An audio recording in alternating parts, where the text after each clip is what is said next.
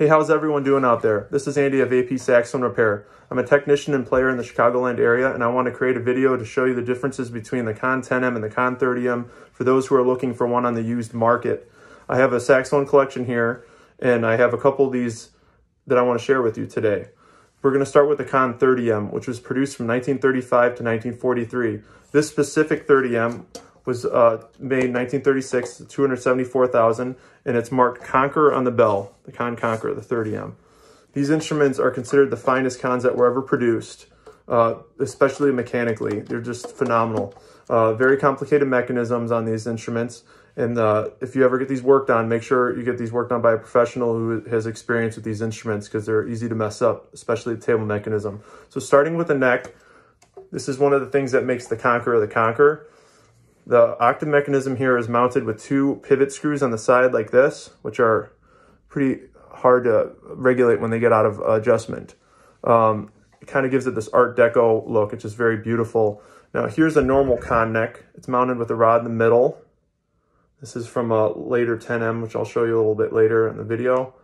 That's pretty standard. They've had that design since the teens pretty much. So this is the main difference between the two models for the neck, is just this mechanism. I've seen some used 30Ms on the market, especially real lacquered ones that have this style neck.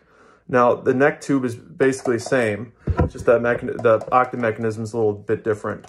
So it's not a deal breaker if you find one of these that has this mechanism on it. It still works fine. It's not original. I prefer the original ones, but it is what it is sometimes, so don't let that freak you out, especially if the price is right.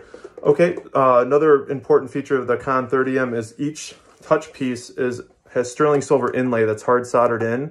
It's an aesthetic thing. It really makes these things beautiful and stand out. Holds up to, you know, your hands over the years. I guess that was the idea, just to avoid, you know, rubbing lacquer off and eating through the brass. Pretty durable stuff, this sterling silver. Really amazing craftsmanship to create the seams like they do. Thumb hook's also solid sterling silver. Another thing that makes the Conqueror is these perm adjustment screws on the upper and lower stacks and table mechanism. You can loosen these set screws here and adjust, so I'm trying to get the angle there, and adjust the heights. So you can really customize the way this thing feels a lot easier than just replacing cork. It's often mounted with felt in the bottom here with these little circles. It's a pretty elegant design. I personally like it on the stacks. The table mechanism is a different story. This is a very complicated thing. And what makes the Conqueror is this mechanism.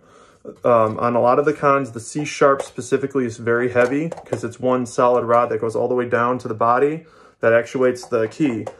This mechanism is split up, so it's a lot lighter to push down, and the angle of this table mechanism is overall like a lot more flat than a 10M, which I'll show you a little bit later. It makes it a lot more easy to play, specifically rolling down to the B flat. This is a little more accessible than the early models.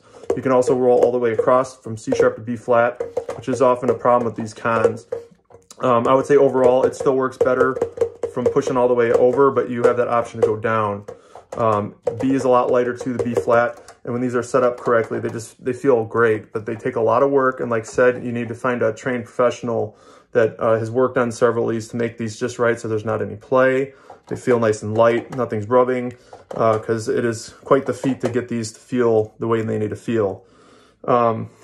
Other than that, this is pretty much extensively engraved, like a lot of the Conns. It has the naked lady on the bell, like the M series does. Has the pentagon, and the lady engraving, and this is a little more extensive too with her hair. Kind of an interesting design. But this instrument really sings. We'll talk about some of the sonic differences after the sound clip, but in general, these are big, lush, beautiful sounding instruments. An important thing to note as well, on a lot of these vintage Conns, the strap ring is in the wrong position. So when you put your neck strap on, it kind of hits you in the face. So a way to correct this is unsolder this and move it down until you balance it to where you need it to be. If this isn't balanced, you don't really have a fighting chance for making these things feel correct. Sorry, we got cut off there. Anyways, I'm going to move ahead with the sound clip here, and I hope you enjoy.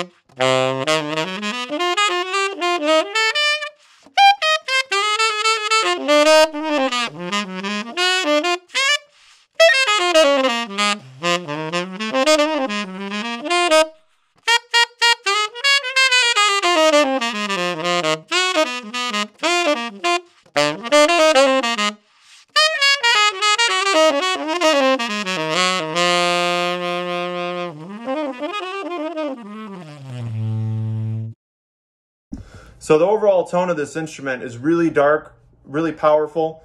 I'm playing a Dukoff from 1945, not far off from what Dexter Gordon played on this, and it feels really nice. Larger chamber mouthpieces on Conns are always suggested.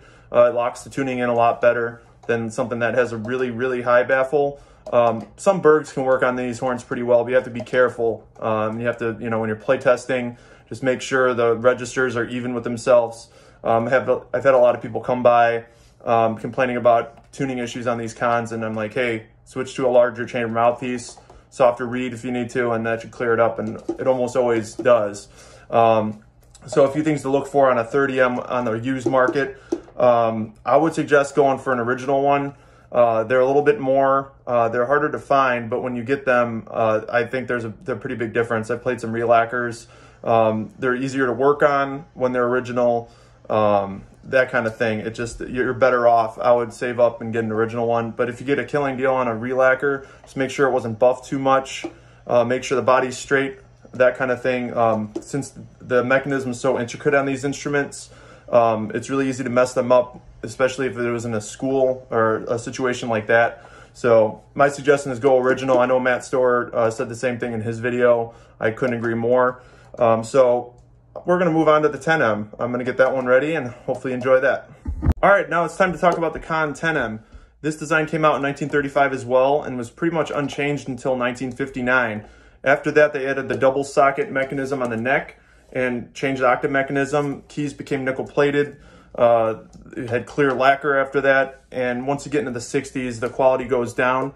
That being said, I have played a lot of later 10Ms, especially ones from like the early 60s that still play really great. So if you're in the market to buy a 10M, don't discriminate. Just try whatever you can, depending on your budget, because some of those later 10Ms are really great for the money. One of my friends, Steve, has one, and it just plays its butt off, and it is a later one. Okay, so the instrument we're looking at right here is a 284,000 10M, original matte silver with the gold wash bell. I just had the pleasure of overhauling this in my shop with Beeson flat resonators with standard leather pads. And yeah, there was a pretty extensive overhaul. This is in my personal collection now. It just feels great. When these are set up correctly, they just play their butts off. Really phenomenal instruments. I really enjoy working on them. So a few notable differences here. Let's start with the neck. So with the Connqueror, I was talking about that underslung mechanism. Okay. Trying to get a good shot of it here. All right. And here's the 10M mechanism. I'm sure you guys have seen a few of these necks around. It's pretty standard. This one on the Connqueror definitely has a little bit more going on. It's a little harder to regulate. I have a couple pivot screws holding it together. It's mainly for aesthetics. So this is basically the 10M neck. The octave mechanism is the same. Palm keys are pretty much the same. The body tube is the same as a Connqueror. Like I said, the key work is what really differentiates the two. On all the key feet here, there's no adjusting perm screws. It's just standard. You shim it with cork, felt, whatever materials you want to use. Pretty standard. The overall feel of this horn is much lighter, which is a huge advantage in my opinion. Often makes it vibrate a little bit more, depending on your opinion, of course, but the overall lightness of the body is appealing to a lot of people. So the main difference, obviously, is the table mechanism, as you can see. The Connqueror, let's try to go side by side here. It's a lot more going on there. And the 10M, just the rods extend all the way down, especially in the C sharp. It's not broken up with the mechanism, so it's a lot heavier of a feel compared to the Connqueror. If you set these up correctly, it's still not bad, but the throw feels a lot different. It's more of on an angle. Some people find these pretty uncomfortable. They do take some getting used to, and I would say they are worth getting used to if you like the sound of the instrument. Some people don't, so if you're in the market for a 10M or you're curious, just try one, see if it's something you would want to take on, because it is a commitment. But when they're set up correctly, they're not super heavy. I think it's, it's nothing you can't overcome, but like the roll from C sharp to B flat can be kind of arduous. So overall characteristics of this horn, I would say, just because it's silver, it doesn't always mean it's brighter, but this instrument happens to be brighter than the 30M I have. Really vibrant. It's still, centered. It's not too bright. A lot of power like you want to have in a Conn. The engraving on these early 10Ms is, you know, it's fairly deep. And the main feature of this, basically 35 to 47 are considered the best Conns because they have rolled tone holes.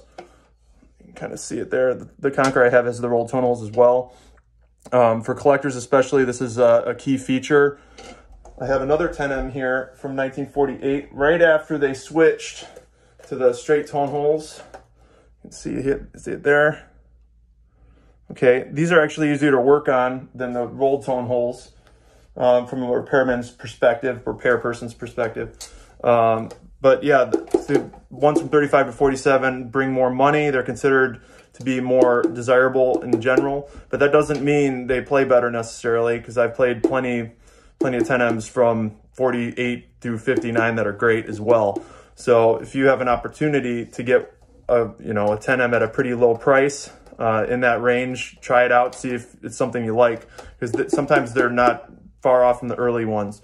So I'm going to give you a play test here, see what you think of the sound, and let me know.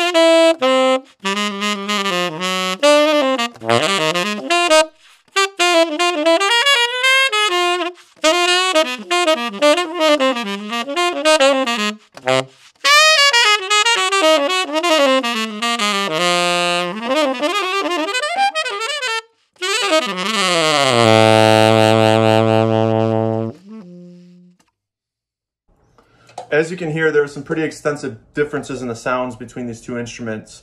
I would say overall, the 10M is probably more flexible than the 30M, especially if you're looking at musical styles such as rock and funk, R&B.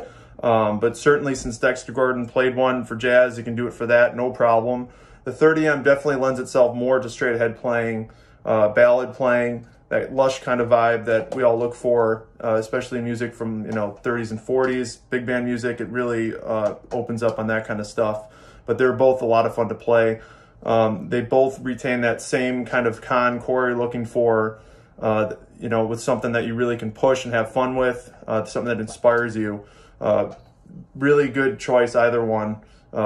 Personally, I'm kind of torn. I've been gravitating towards the 30M recently because I'm a brighter player, so something that's darker kind of balances better with me. If you're a brighter player as well, you might want to consider a 30M.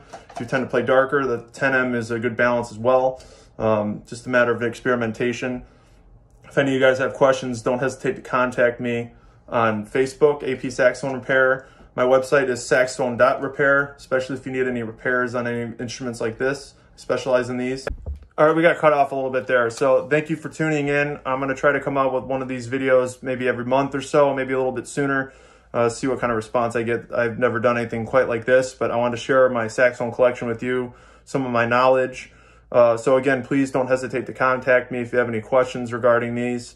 It's been a lot of fun playing for you guys today, and I'll see you soon.